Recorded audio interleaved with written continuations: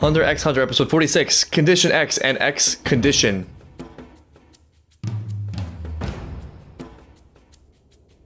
Kurapika. Oh, they actually did go to a deserted place. What's the plan? Oh god, they circled back to it. Oh, I cannot. Maybe he's a little bit inebriated? Maybe that's a plus? He did drink like 42 cans of Heineken. He's still drinking. I'm glad they didn't leave that thread hanging, as disgusting as that was, because I was so worried for him.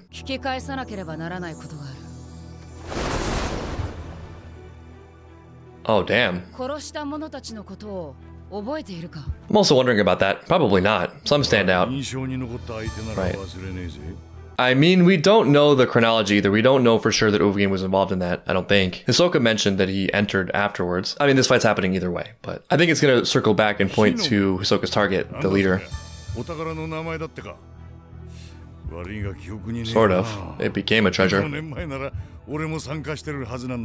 Oh, okay. That answers that.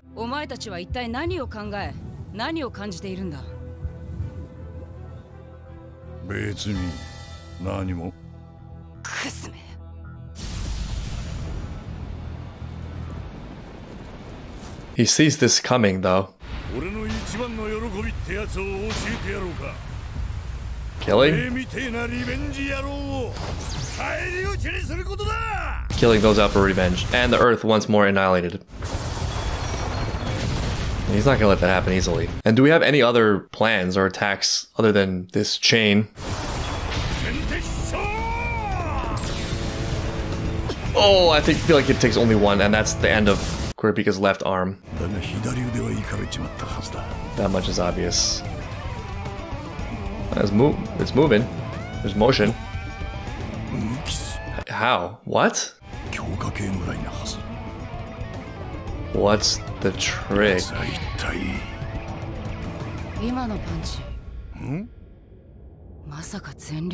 Oh, the trash talk. Maybe triggering Uvogin's rage is the best thing you could hope for. Kurapika, speaking of which, oddly or interestingly calm. Uvogin got it under control. I'm also a little bit drunk. Oh, wow.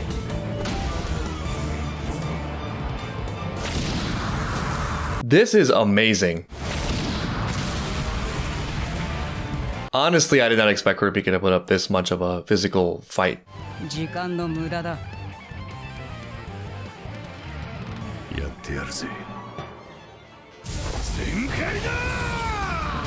Let's just jump to 100. Why wait?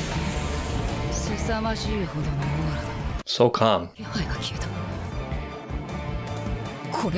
Yeah, hiding the Nen.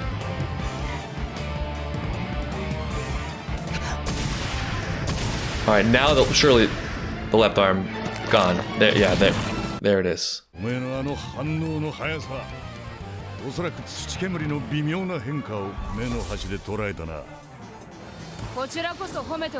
Funny that he's having a conversation while rocketing off into the distance.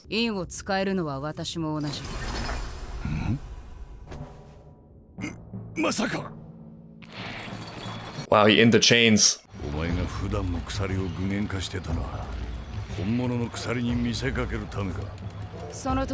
Wow, very clever. Did Kurapika just win?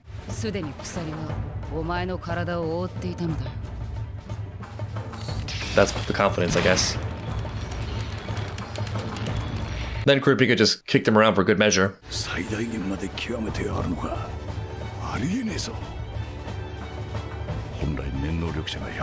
I like how this big brute Uvogin is also like a dedicated Nen student.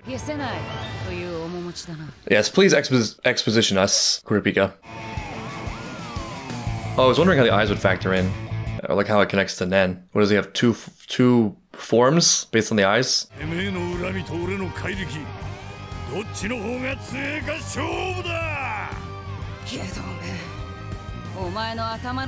You're not gonna reach him emotionally. I don't know. I feel like it's a bad idea telling Uvogin what he can't do. Uvogin listens to nothing. People, anti-tank missiles, doors.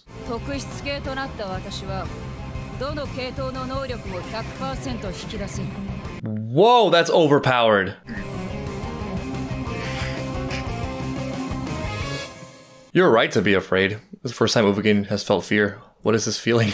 Well, second time. The first time was when his junk was threatened by leech eggs. I was thinking in hypotheticals when this whole Nen tree was introduced that maybe someone truly masterful and dominant, transcendent when compared to normal humans and Nen users, could find a way to make all of the rungs work. Kurapika was just born into it, born with that potential. We're already getting it, but I feel like there's some details we still need. Like, I'm guessing he has to rotate between one at a time. Sorry?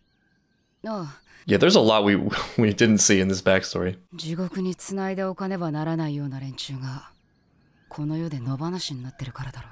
Of course, that means chained to Kurapika as well. Yes, there it is. Right. Where did he learn about the pact stuff? You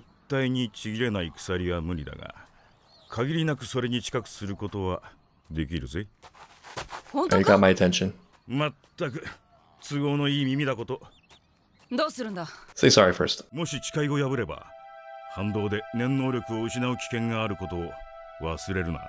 A fate worse than death.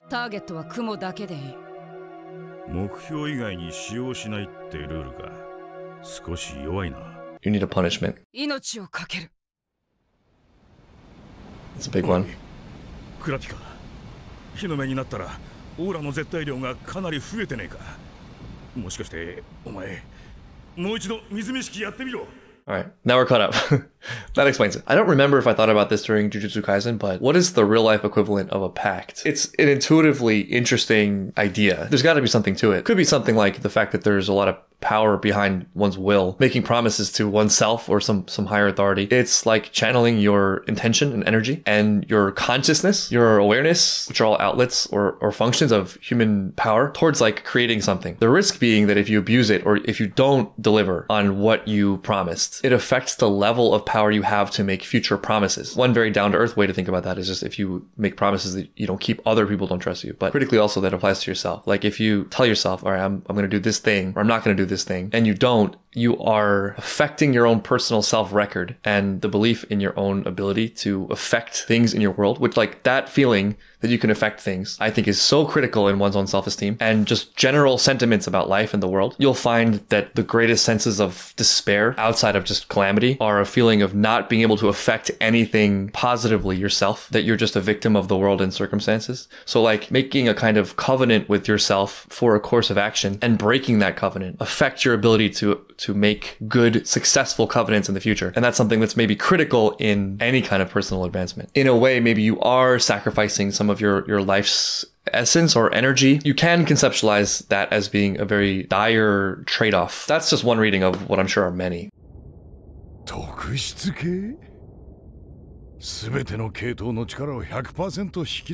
Is Kurapika the chosen one? And healing.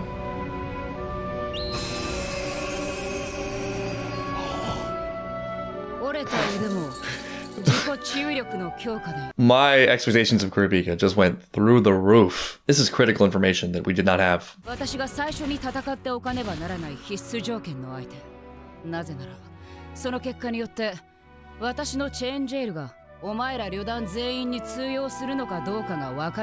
don't know if physical strength is the best pass-fail metric. I mean, I have no idea, but it's possible Uvogin is the easiest to subdue with the chain because it's different from physical strength.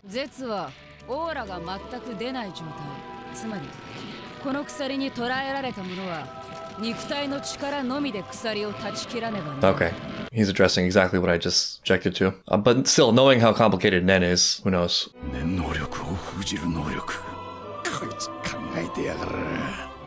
This was way more deliberate than it appeared with all Kurapika's rage.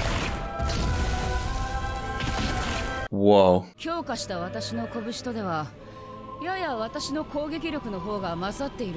Damn, even the physical punching. You were just my experiment. I hope you brought your muffs, your plugs. Oh yeah, his Nen is subdued. Uvogin just scares me, man.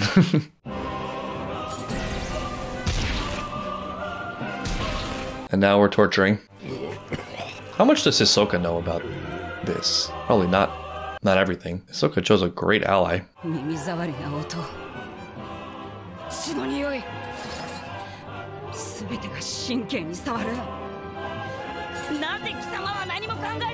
Okay, this is a relief, because otherwise Kurapika was just way into the darkness in the last couple episodes.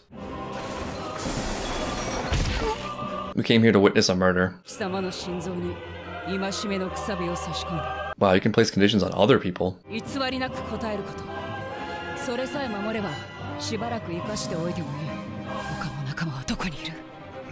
I don't think Uvagin's the one.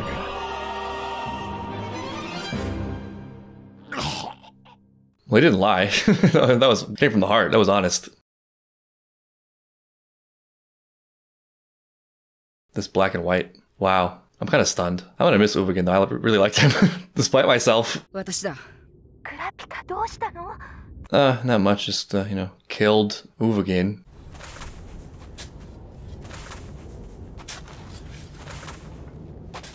How we doing?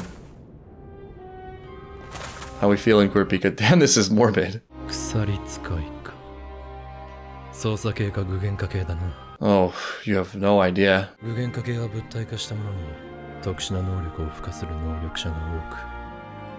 The hell is that? Look at this concern.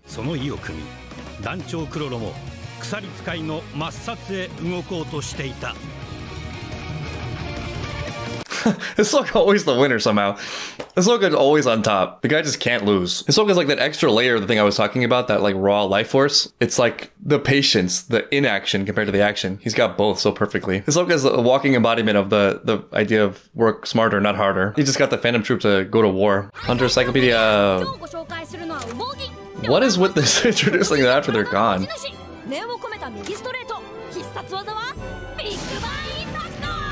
And now he's in a grave and gone. He was a great character for a couple episodes. This arc is so much fun. I hope it never ends. Did Kurapika just become the main character? I'm wondering where Kurapika stands right now, because that's the first Phantom Troop member he's managed to kill. We've seen a lot of bloodlust from him, yet the immediate reaction afterwards wasn't elation or satisfaction of achieving the task, or at least we didn't see it. It was like quiet despondency, disgust. I'm sure that will continue to develop as he gets farther and farther into the Phantom Troop. It's funny to think about. During the battle arena arc, I was thinking, wow, Kurapika, Leorio, gonna have a long road to try to catch up to Gon and Killua, but I was wrong. It turns out Leorio only has the long road to catch up to Gon and Killua. Gon and Killua might have to catch up to Kurapika at this rate, having mastered all of every category.